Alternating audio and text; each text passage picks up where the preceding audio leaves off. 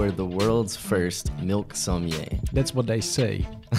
I'm still not really convinced. So the robots recognize the cows. The cobalt recognize the cow. This is here in the Netherlands. This is how It is international. Lely is big. Now you start getting these invites from the BBC. How was that whole process for you? I was a bit intrigued by it because it's never my idea to get in the spotlight. It was one of the biggest marketing companies in the world that I think was also doing Coca-Cola. So I thought, okay, this is serious business. Read a lot of books? Wrote? No, what I got? Wrote them? Reading? No.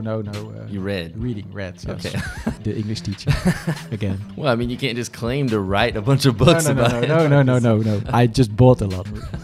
Why did you go to Ghana? I thought that I didn't like to go out of Europe. What do I have to do in Africa? But when I went off the plane over there, everything was good and I loved it. She asked me, how do you taste?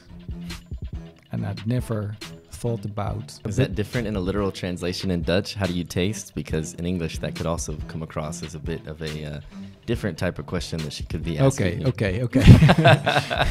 You have to explain.